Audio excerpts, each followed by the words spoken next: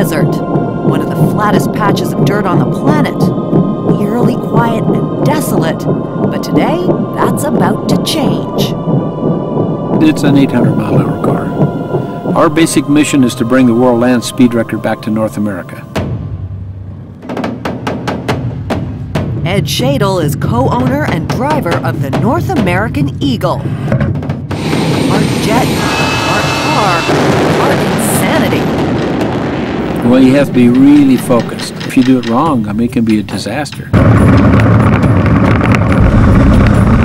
current land speed world record is held by the British at 763 miles an hour, 2 miles an hour faster than the speed of sound. In theory, the Eagle can beat that, but right now the team is setting their sights on a closer target. The current FIA record is set in '65 by Lee Breedlove, the wife of Craig Breedlove, and that was set at 308 miles an hour.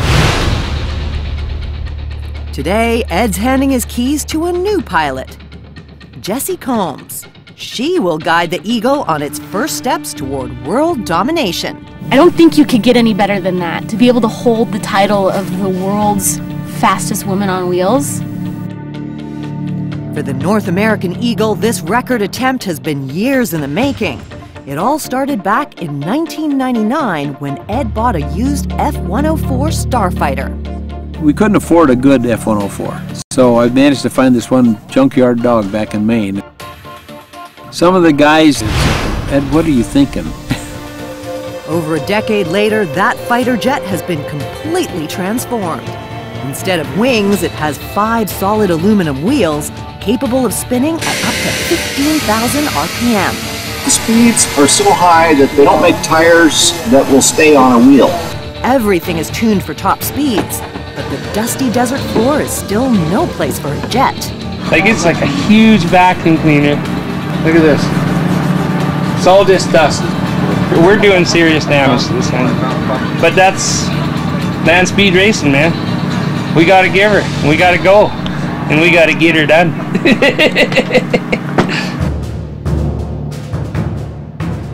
The car is running absolutely fantastic this week, so there should be no reason why we cannot break those records this week.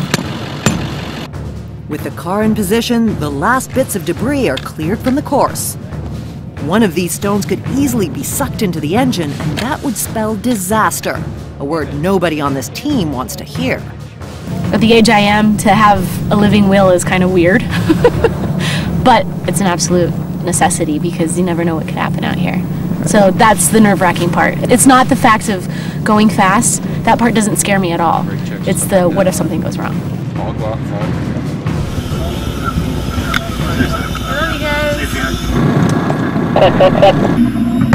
I found that I'm a very calm driver. My heart rate stays fairly consistent all the way through an entire race. It's good to have somebody that can remain calm and be able to stay focused if something does go wrong.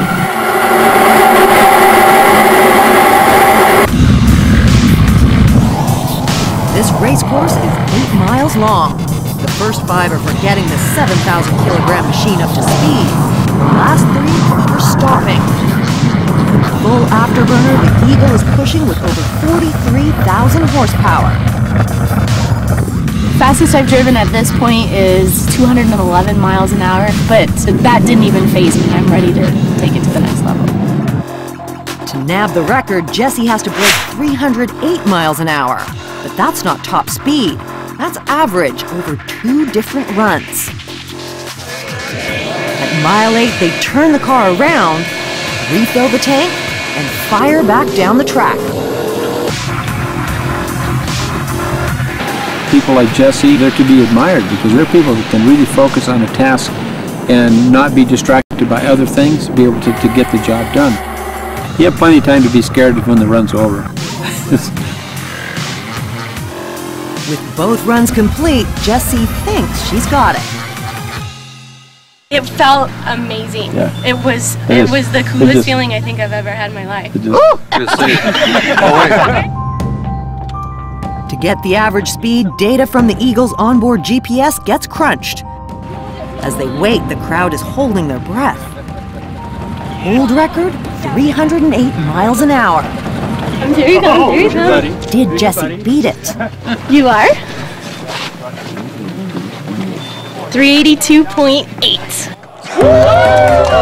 Not 400, but it's still really good. It's been such a long struggle getting here, and finally feeling some real success is so important to not just me, but the entire team. There's still loads more testing and tweaking before they attempt to crack the speed of sound, but today's success has definitely set that stage. With Jesse setting this record, if we're lucky enough to have people support us so it doesn't, keep draining the pocketbook just to do this, that'd be nice, but it isn't going to stop us, and we're still going to do it no matter what.